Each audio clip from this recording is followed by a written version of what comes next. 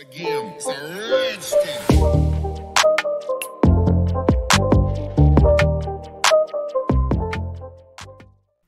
What is going on, guys? Welcome back to Python Tips and Tricks tutorial series. In today's video we're going to learn about merging dictionaries in Python, so let us get right into it.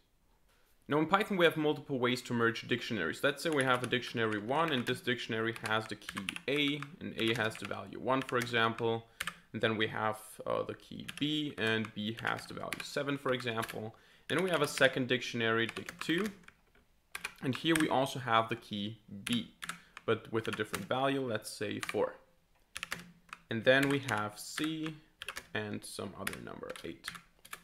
So those are the two dictionaries, and we want to merge them together into one final dictionary.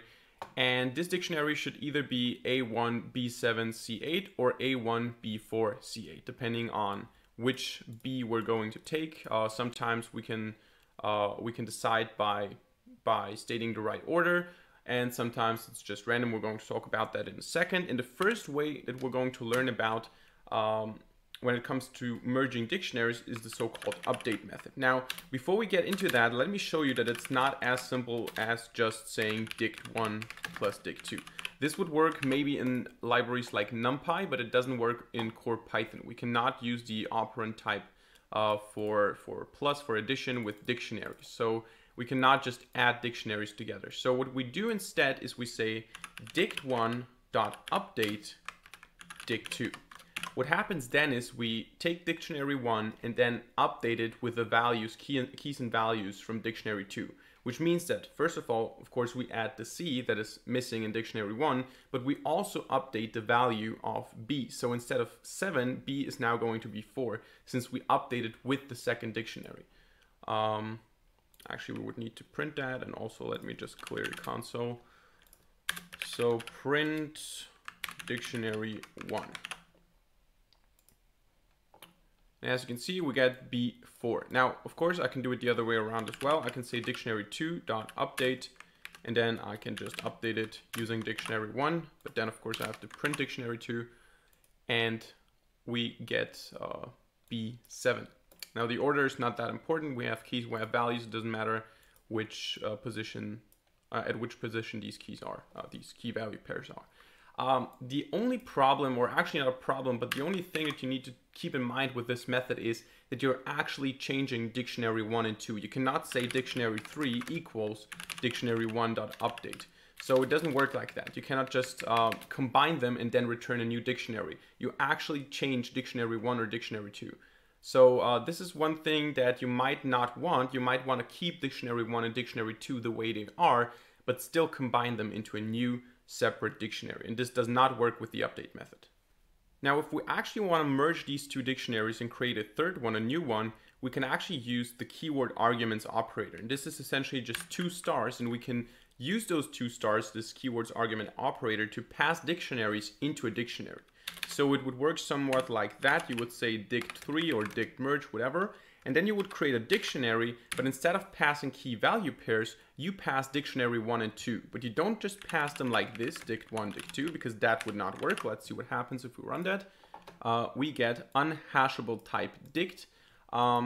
This is because we cannot just pass whole dictionaries. What we need to pass here are key value pairs. And in order to get the key value pairs, in order to be able to pass the dictionary or the key value pairs of the dictionary, we need to use the keyword arguments operator. So those 2 stars here and here, which essentially means we're creating a new dictionary with the items of dictionary 1 and the items of dictionary 2 essentially. And then let's go ahead and print dict3 to see the results. Before that, a quick console clear. And there you go. You can see we have A1, B4, C8. Now, if you want to have the other order, you can just swap these two, because the first one gets added first and the second one gets added last, obviously, or second. Which means that if you first add dictionary 1, you get B7, but then you add dictionary 2, so you're basically updating it, so to say, and you end up with B equals 4, or the key is B and the value is 4. So if you want to reverse that, you just say dictionary 2, dictionary 1, and then you will end up with B equals 7. So you can do it like that, and this is how you merge dictionaries using the keywords argument operator. So last but not least, I want to show you a method that is very modern, very new, and it's only available in Python 3.9 or above, or newer versions basically. It is not possible in Python 3.8, it's not possible in Python 3.7, 3.6 or something, only in Python 3.9 or above.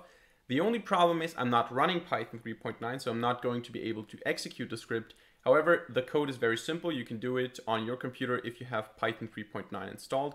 If not, I'm going to show you a similar way that you can use, but this is actually the most modern way. It's very simple because Python 3.9 introduced a merging operator. So what we need to do here is we just say dict3 equals, and now the only thing that we need to do in order to merge dictionary 1 and dictionary 2 is we say dict1 merging operator dict2.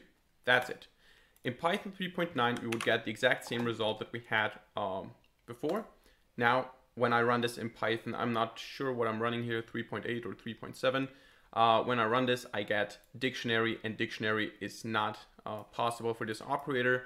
However, there's also another operator in Python 3.9 that we can use, and this is the update operator. So instead of using the update method, we can use the update operator, and it's essentially dict1, again, the merging operator with the equal sign dict2. So this would be dict1 update dict2. In Python 3.9, we cannot use that here. So even if I comment that out, this is also not possible here. Actually, because it's an invalid syntax in general. So it's not only not applicable to dictionaries, it doesn't even know what that is. So those are the Python 3.9 things. And now I'm going to show you a method that also works in older Python versions.